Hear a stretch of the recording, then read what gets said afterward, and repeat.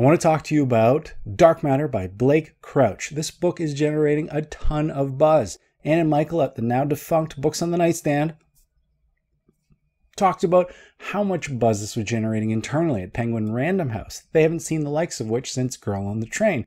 Now, cynically, I think this is another one of those books that needs to be a thing. Sony has inked a $1.25 million deal based on a 150-page manuscript, but this isn't without precedent. Blake Crouch has sold his Wayward Pines trilogy to be turned into a TV series, which coincidentally the Duffer Brothers of Stranger Things fame wrote episodes for. But back to Girl on the Train, the comparisons are apt. There isn't an unreliable narrator per se, but you're still working with imperfect information and you're left to puzzle out how the author is going to resolve the problems that he's carefully constructing for himself. Also, like Girl on the Train, Dark Matter doesn't get bogged down in the details. This is a propulsive page turner over a novel that builds to an almost over-the-top crescendo. There's no time to linger. Everything is moving by quickly, and while I could have stood to taking a closer look at certain plot points, there is no time. Everything whips past like scenery on a roller coaster ride. This is the IKEA of literary fiction. It doesn't carry the classic stylings of an Eames chair or a Baroque Louis XIV. It doesn't have the modern currency of an Aaron. Nope, this is a Poang.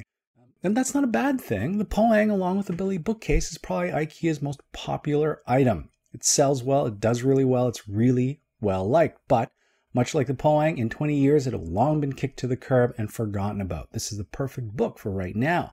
But enough with the chair analogies. Tell me about the book.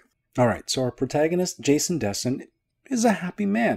At 40, he's settled into a quiet life. He's a physics professor at a Chicago college. He's raising his son, Charlie, and he's living with his wife, Daniela. His life has a quiet routine. And maybe there's a tinge of ennui and a slight tickle of disappointment as far as where he's ended up in his career. One night he goes out to celebrate with an old friend who's won a major prize. It's the Pavia Prize for Physics.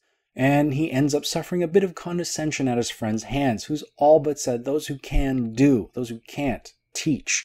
And he can't help feel a little bummed out on his way home, walking back from the bar, and wondering maybe what if he had taken that road not traveled, when suddenly he's jumped by a masked man, taken on a car ride, and knocked unconscious. When Jason wakes, he finds himself in a lab. He's the returning hero. He has limitless resources at his disposal. He has been recognized for his incredible achievements in physics, and he's working at the cutting edge of science, to the point where he has warranted the attention of some very important people. But this Jason has made some critical, different choices in his life. There is no Charlie. He never married or settled down with Danielle and has instead single-mindedly pursued his vision of science.